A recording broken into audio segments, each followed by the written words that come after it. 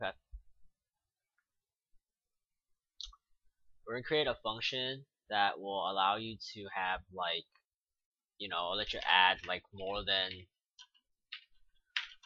two, more than, yeah, like, more than two arguments. So like this will be 4. Let's call this guy.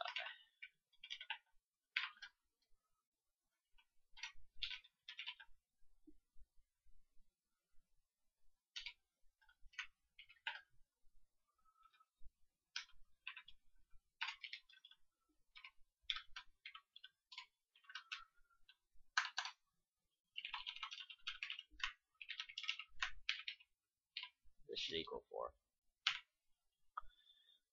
Save this guy. So JSX YT.js. Okay. Folder.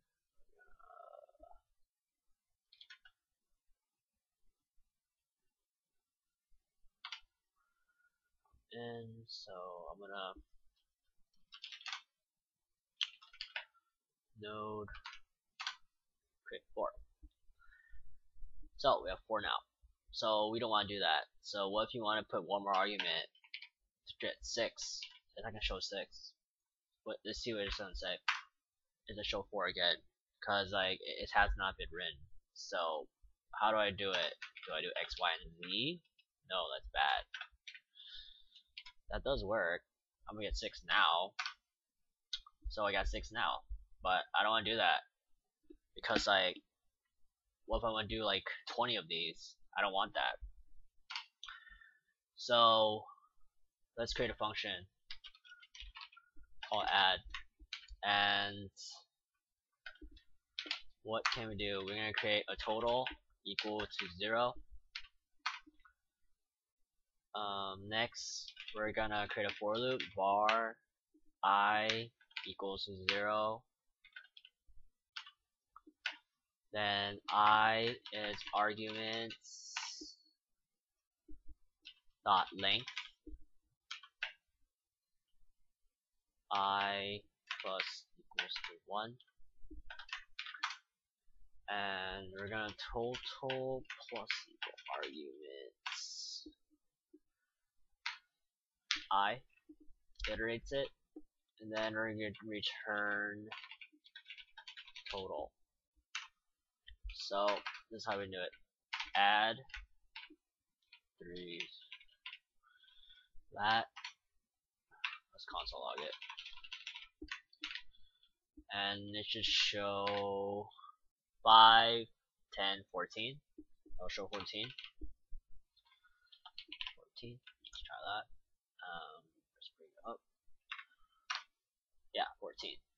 So now we could do 2 and 2, 3. Control S to save, and then we're going node, and it should show 5. So this is working.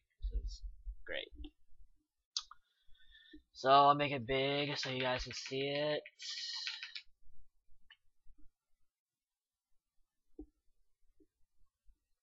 Okay, so now I'm going to make it small, delete everything, and we're going to work on one more. We're going to create a recursion. So we're going to create a factorial, like 2 factorial equals to 2, or like 3 factorial equals to 2 times 3 times 1. So this will equal to 6. Math. So we're going to create a function, call it factorial, and we're going to give it n argument, and if n equals to 1 or n equals to 0, we're going to return 1, and we're going to do some recursion.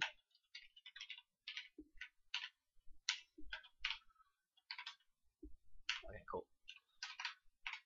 Now we can do factorial. So console log factorial 6. Let's see, that should be 5.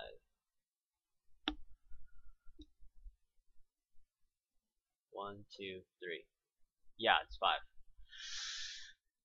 Let's try 2. Let's try 3. That should be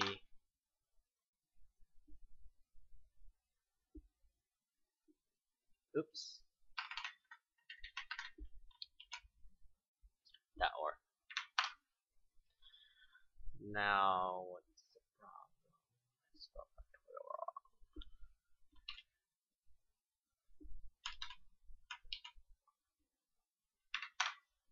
See 6. So you gotta learn how to read the error codes. It's like testing kind of, but let's clear this guy out so you can see it. Oh, it's modded like that. I can make it bigger. So yeah, let's try to make it bigger if I can see it. Okay, let's do it again.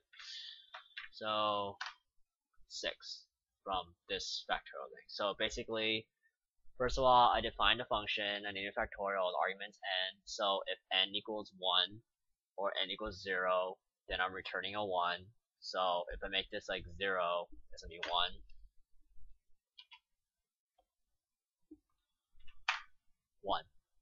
So if I make this negative, I think it's more negative.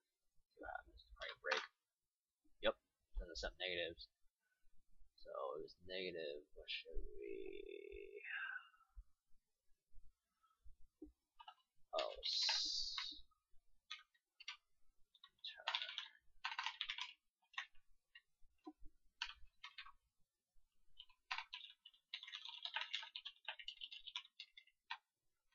spell. Negatives are not accepted. Let's go back in here. See, negatives are not accepted. Cool. See, I even got a failsafe for that now. So, do I really have to write a test? Because this is technically testing already as it is. Because every time I go in here and try something, but it's easier to write your own test so you don't have to like go in here over and over again. You think about like, oh, why do I want this? But like, that's how I code. I'm kind of new still. So yeah, that ends my tutorial. So hope you guys learned something about factorials and how to create a function that has infinite arguments like Excel. Alright, I'm done. Bye.